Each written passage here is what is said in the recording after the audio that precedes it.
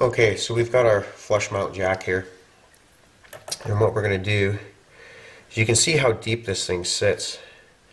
Pretty deep, and you know, it's got a fairly big thread on it.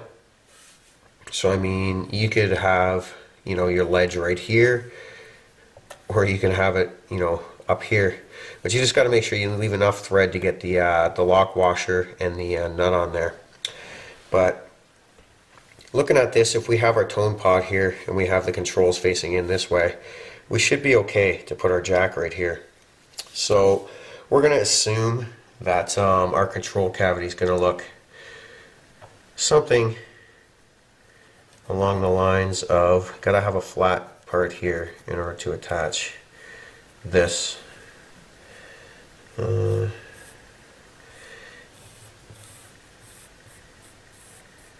know, we're just gonna fashion one here. Doesn't have to be perfect or anything. Have it come across like this, like that.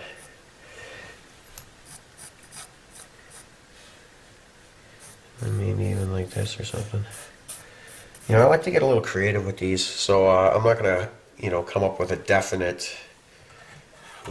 design at this stage. I'll probably end up designing something that'll, you know, kind of fit with the theme of the actual instrument. But we got a basic idea of where we want to be with it. So now that we got this channel laid out here for the electronics, we can go ahead and lay this one out as well. Because I know that I'm going to be coming to at least here with my electronics cavity, I know that I can pretty much route a channel straight down from the corner of this pickup cavity. So we can just route another one right here. Okay. So that's out of the way, lined up, ready to go. We got one more that we got to do, and that's for the it's for the battery box. So we gotta distinguish first how far back our tremolo is going to sit. So we're going to grab another one of our templates here, our tremolo templates. Okay, here's one here. So this one here, so I haven't even used this yet. This again is for a 6-string tremolo, but it's it doesn't matter because we're going to be measuring from front to back. So you know, the measurements for a 6 and 7-string Floyd Rose are the same from front to back and everything. So these will be more than acceptable to use for this layout purpose. So the way this template works is these two holes right here, they're supposed to represent your post holes. So whenever you screw this onto the body to drill this, you use these screw holes from here to as pilot holes for the posts for your bridge. So what we're going to do is we are going to take this and we're just going to line it up so that our line distinguishing where our posts are going to be, we've already marked that. So we're just going to line it up with these holes here. And this doesn't have to be completely centered or anything. The idea is to make sure you have it, your line completely on the center of the holes. Okay, we're looking good. So we're just going to go ahead and trace that. Like I said, the width and the positioning this way doesn't mean anything right now.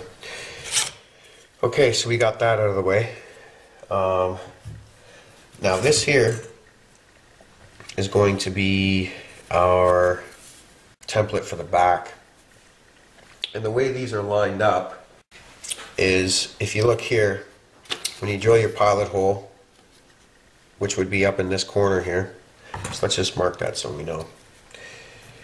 You would drill a pilot hole and then you would route this part out, and then they want you to line that up with this inside edge here. That's looking pretty good right there. And I'm just going to mark that line there so I know that on the back that's where the spring cavity stops. So I'll take into account another lip there because we're going to be putting a cover plate, a recessed cover plate on there. So I'll say to there even, but it can go anywhere between here. So we'll say it's right about here, give or take. It's about that big. I've got it inside, but the size really isn't important right here. What we'll do is we'll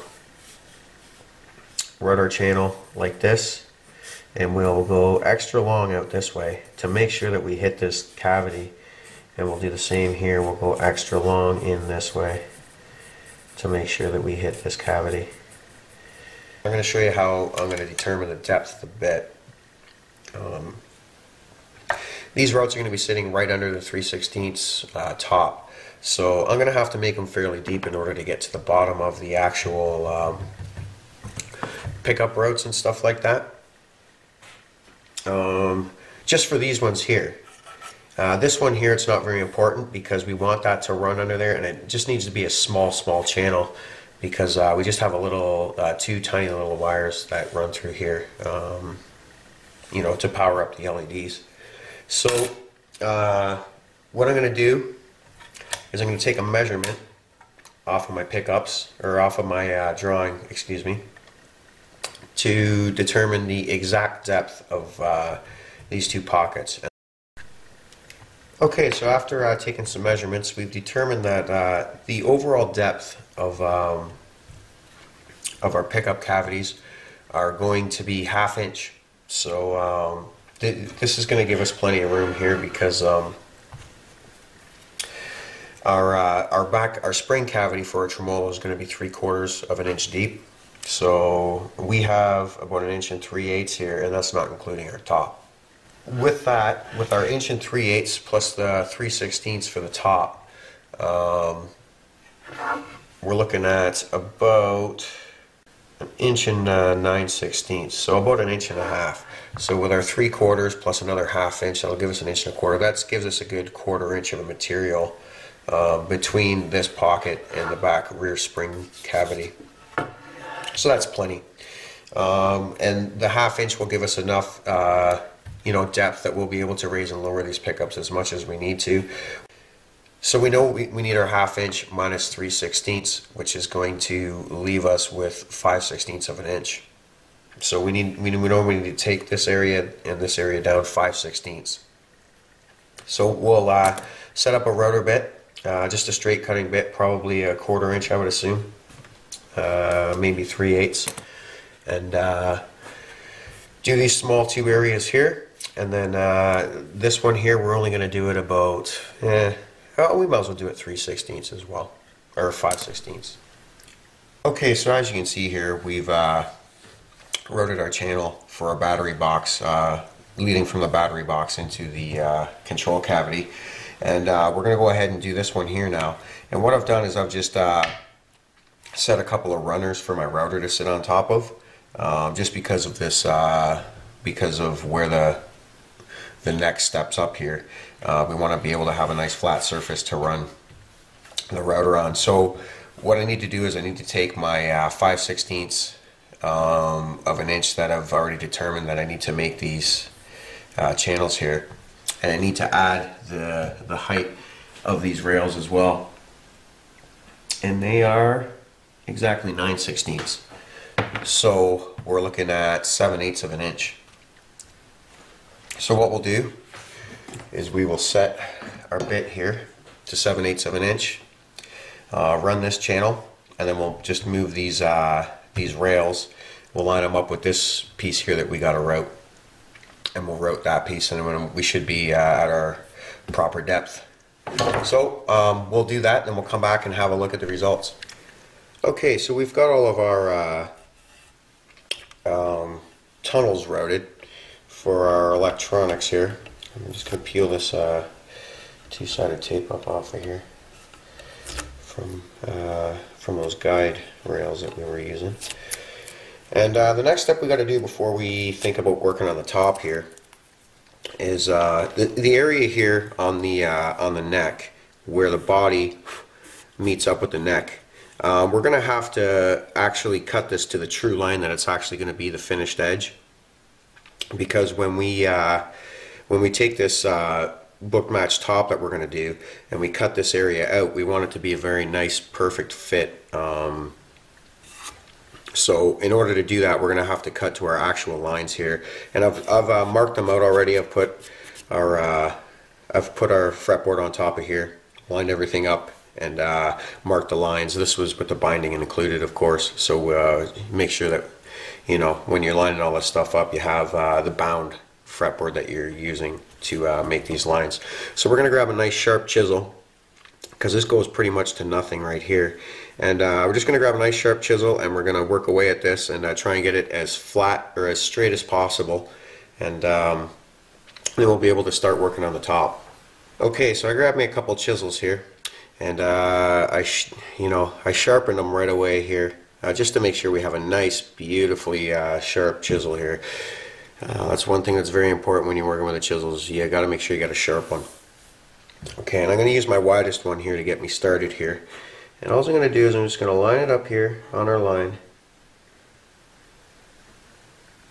Right about here. This is going to, we just want to make a line here to where we're going to be actually taking material away. And then we'll go back and we'll shave it off. We're looking pretty good right about there. Okay, you can see how sharp this chisel is. It's already, but barely even putting any pressure on it, it's wanting to take material off here. So just try and keep the chisel nice and perpendicular to the surface of the guitar, and then just start chiseling this stuff away.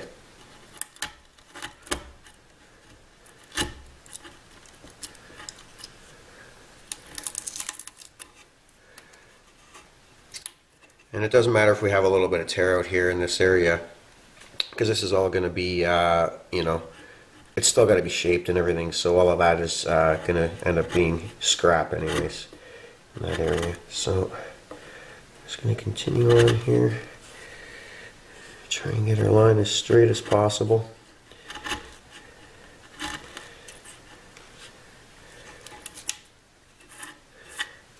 It's looking pretty good there. Just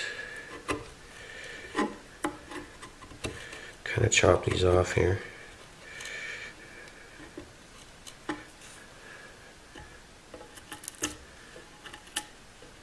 And we're looking for a nice square edge here.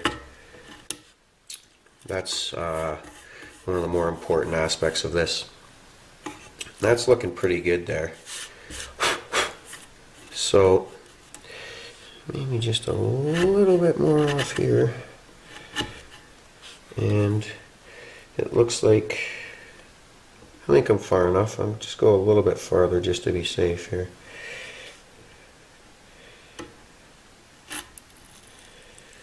That should be good. I'll switch over to the other side here, I think, and do the other side now. The other side's not going to require as much because we have a fairly deep cutaway here. In fact, it's barely going to require any at all. It's going to be a matter of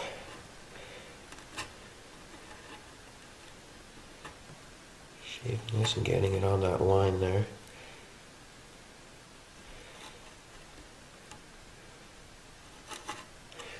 Okay, that's going to be all that we're going to need to do there. So nice and square to the top of the instrument. Looking pretty good there.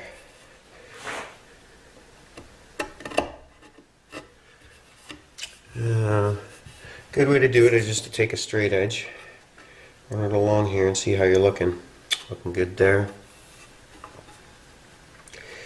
And we're looking like we're a little bit out here. I'll take a bit more off this area here.